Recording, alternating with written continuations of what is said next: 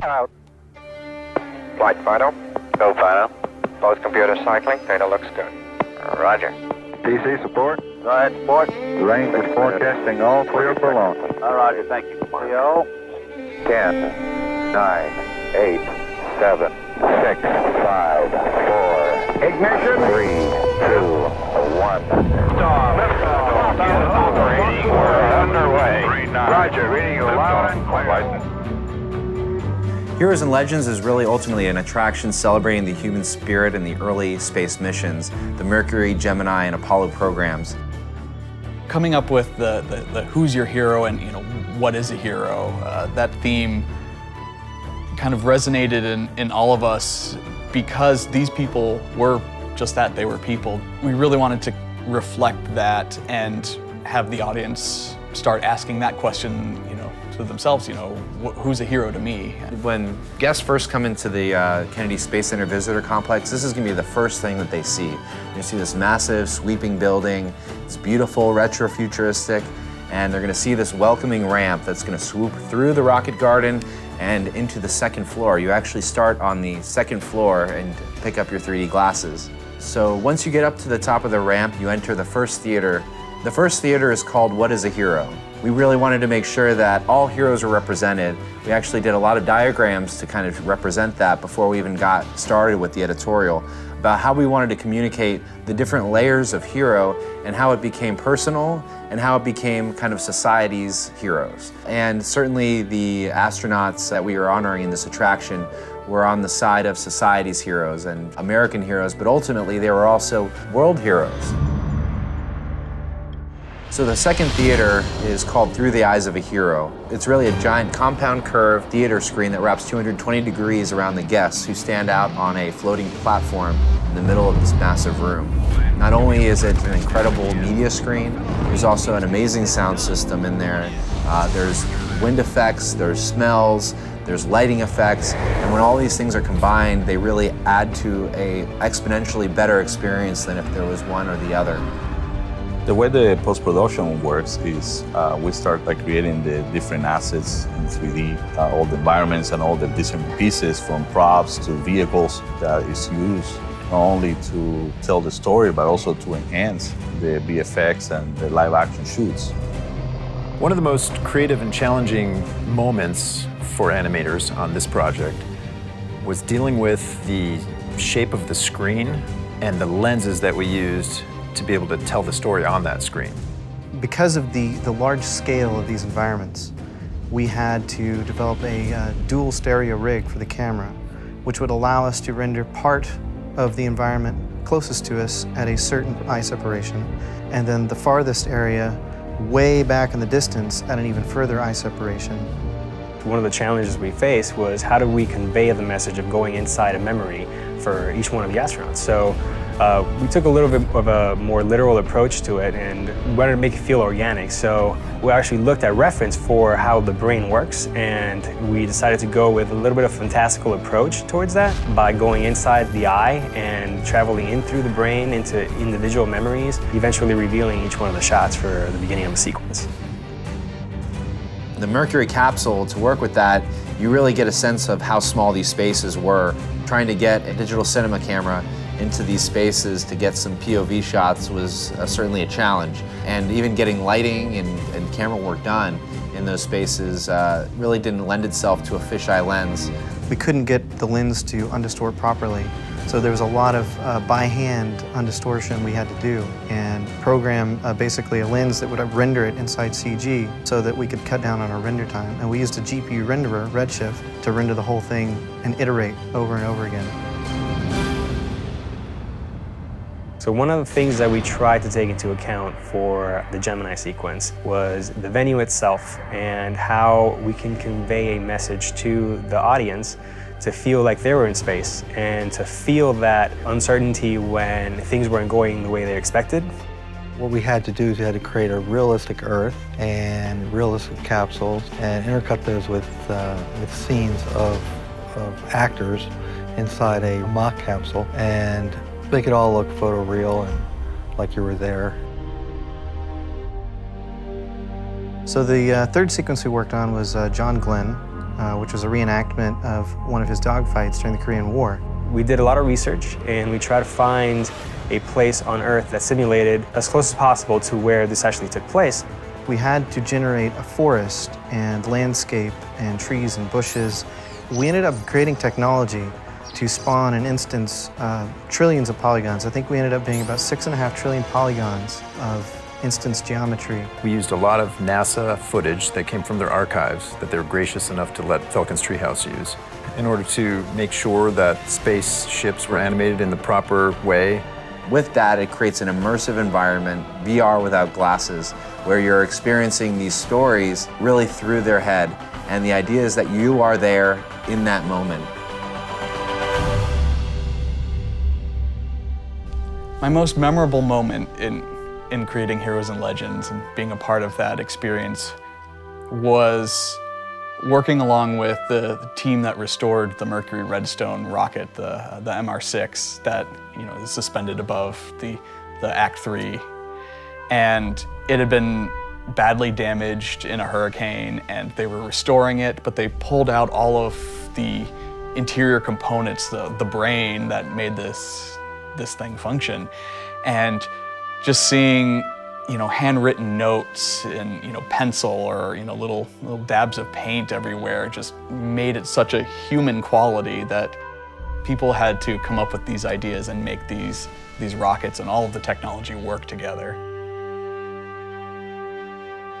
Heroes and Legends is different because it's things that actually happened, and trying to recreate it very accurately is really a challenge, and it's fun. You just learn a lot.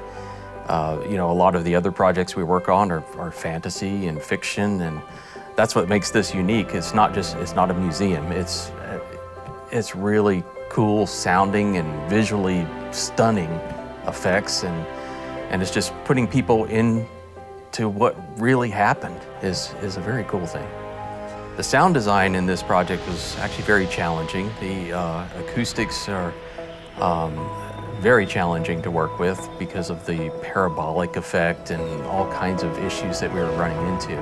Also, just coming up with the sounds that would make it just come to life was a challenge because of, we don't know what these things really sounded like, especially in space, but, we take creative license too, of course.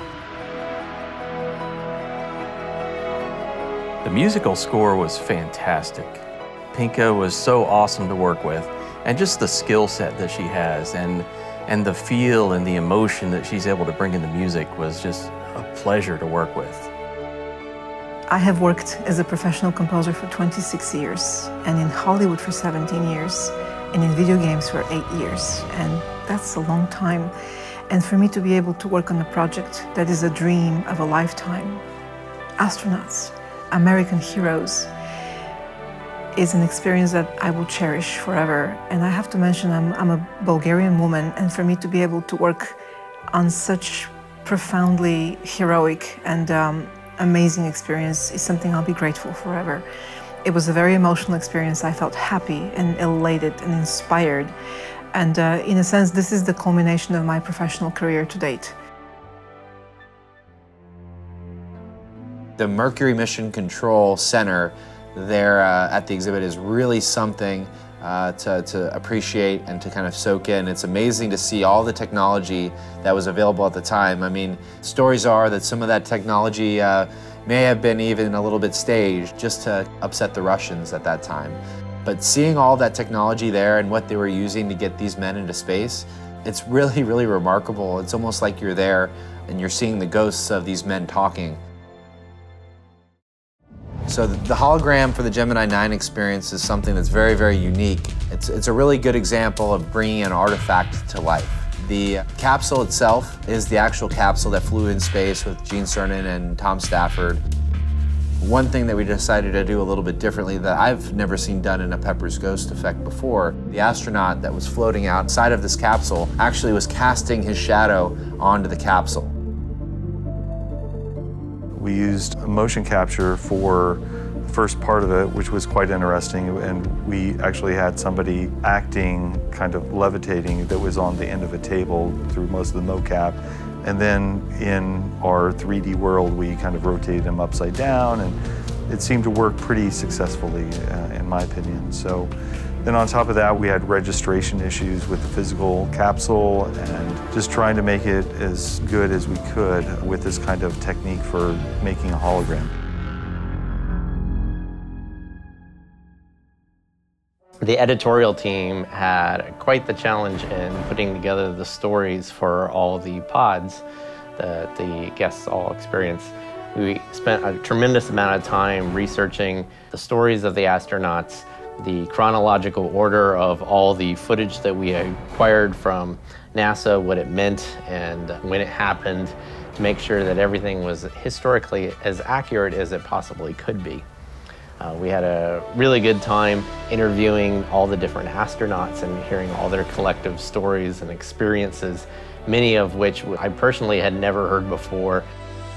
Our media team produced well over 4 hours of original content for Act 1, Act 2, all the pods, which there was 36 independent mini documentaries made, and a lot of the B-roll photographs, media, and whatnot for the Astronaut Hall of Fame, as well as the stories for Gemini IX and Mission Control.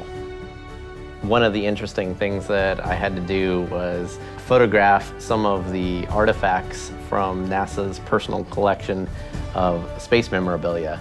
And this involved light painting and using a lot of long exposure techniques to really bring out the greatest quality and of detail in everything from Gus Grissom's spacesuit to all the original fighter pilot helmets.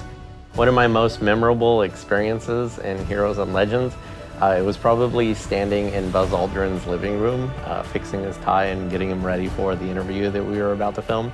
I had always been really in awe of his accomplishments, and to stand with him took all those dreams I had as a kid of the kind of person that I would like to grow up to be, and brought it full circle.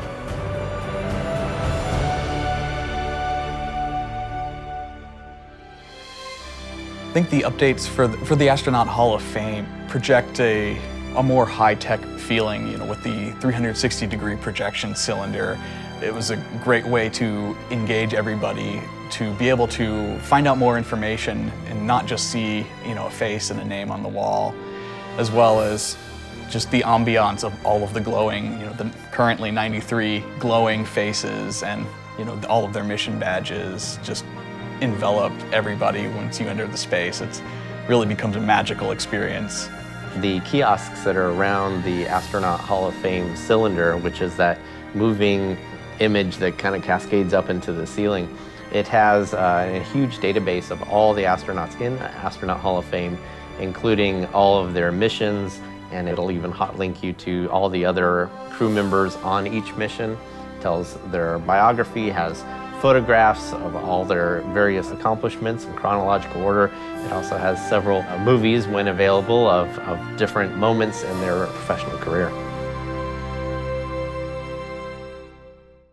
I think ultimately what people will remember about this attraction is that, astronauts are humans just like you and me, and we're hoping really to inspire the next generation of young people to become astronauts, to see that this is an attainable goal, to see that this is something that they could ultimately do in their life if they work hard and they follow the right path.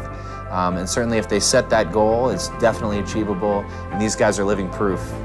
I hope people take away from the Heroes and Legends project inspiration for future astronauts and risk takers.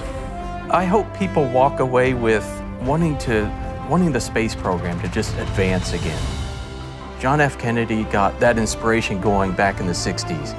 And I think going through this exhibit and seeing these things and hearing these things might spark that interest again, for our younger people to go, I need to do that. I hope this facility really inspires the next generation of astronauts. I really hope that maybe someday the first person who's going to walk on Mars started their journey perhaps in the halls of Heroes and Legends. I think this experience will inspire people to become better human beings and to follow their dreams.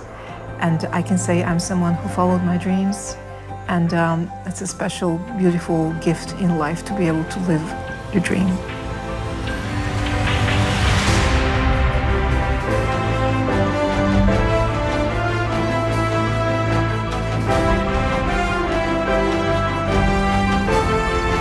Godspeed, John Glenn.